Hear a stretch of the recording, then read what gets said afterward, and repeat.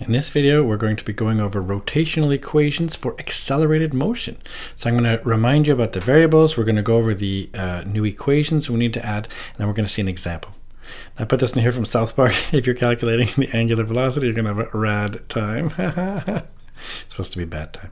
But this is actually relevant here. So again, in the linear world, we had S was displacement in meters. Well, now we have, do you remember, it's delta theta. That's what we use here, angular displacement. And what units do we use here? We use radians. That's why we have this rad over time. You'll see that in a second here. Initial speed was u. Now we call it omega I. That's the initial angular velocity. And omega f is the final angular velocity. And those then are in this rad time. So these are in radians per second. So is this. Okay, so this is in radians per second. So if you just think about the rotational world, just like the linear world, there you go. Again, angular acceleration, instead of a, we use alpha. But again, this is just in radians per second squared. So that's going to be nice here. Okay.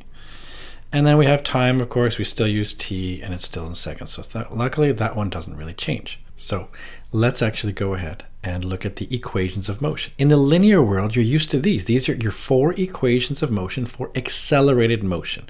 When you're accelerating, we had s equals u plus v over 2 times t. Well, now we have the rotational version. So again, it's important to just remember what all these are, because I'm just going to be making this substitution. That's it. So we have a rotational equation here, and it goes like this. I'll write them maybe in green because these are on your formula booklet.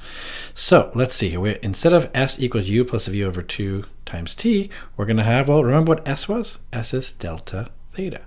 So we have delta theta equals, and what was the initial speed? Oh yeah, that was omega I plus omega f over 2, all that times t.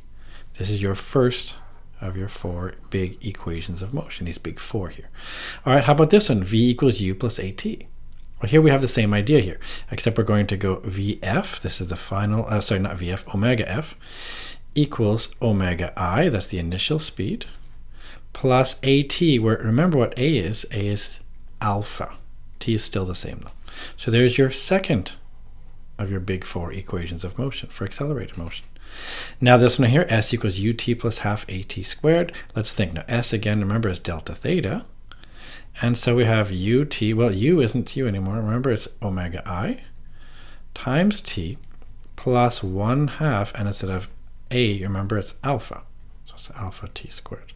So do you see this isn't so bad at all? This is just a matter of making that substitution. That's it. All right, v squared equals u squared plus 2as. Well, v, remember, is omega f. So we have omega f squared equals omega I squared, the initial angular velocity here. So you have a final angular velocity squared equals the initial angular velocity squared plus 2. And remember what a is? A is alpha, and s is delta theta. So here are your equations of motion, all 4 of them. We've got them right here. Yay. So this right here, really important. We need those. Why do we need them? Because now we can solve questions. So for example, if we have this right here, we have a wheel and it rotates initially at 22 radians per second. Let's already, before we do anything else, I'm just going to write down my given values here. So I know initially omega I is 22 radians per second. All right. And it accelerates to this amount, so 49 radians per second.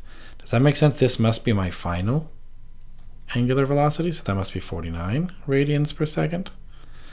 All right, let's take a look at what else then. Oh, and the time is 7.2 seconds. So I know that t equals 7.2 seconds. All right, now what? We want the angular acceleration. What are we looking for here? This is important. What are we looking for here? This is alpha. So really then, this is the key thing here. We want alpha.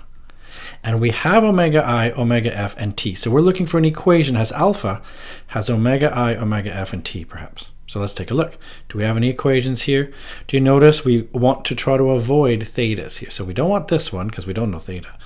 We don't want this one. We don't want this one. Does it make sense? We got to use this one then. So omega f equals omega I plus alpha t. So I'm going to write down that equation. So I'm going to use omega f equals omega I plus alpha times t. And it's just as easy as just putting in your substitutions now. So I know this is 49. Everything here is proper units, so we're fine here. Equals 22 plus, in parentheses here, well, actually, we're looking for alpha, actually, aren't we? Alpha times 7.2. All right, so to do this, then I'm just going to do 49 minus 22. You know what, I'll do this on my calculator.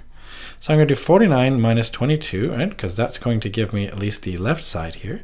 I want to divide that by 7.2. That's going to give me alpha. And alpha is going to be 3.75. So I have 3.75. Now, what are the units? And by the way, we also need to think about significant figures. Do you notice I'm allowed 2 here, 2 here, 2 here? So I should actually say that alpha is approximately equal to, and I'll do it to 2 significant figures. So this must be an 8. And remember, it's in radians per second. Whoops. Like this, radians per second squared. That is my final answer, and we've solved it. So what have we done here? We've gone through, remember, we've gone through these different variables. We saw these 4 equations of motion, and then we were able to apply them. And lots of examples like this could exist on exams. And some of these are actually going to be really straightforward. If you don't panic, you just transpose each of these variables to the rotational equivalence, you're going to be just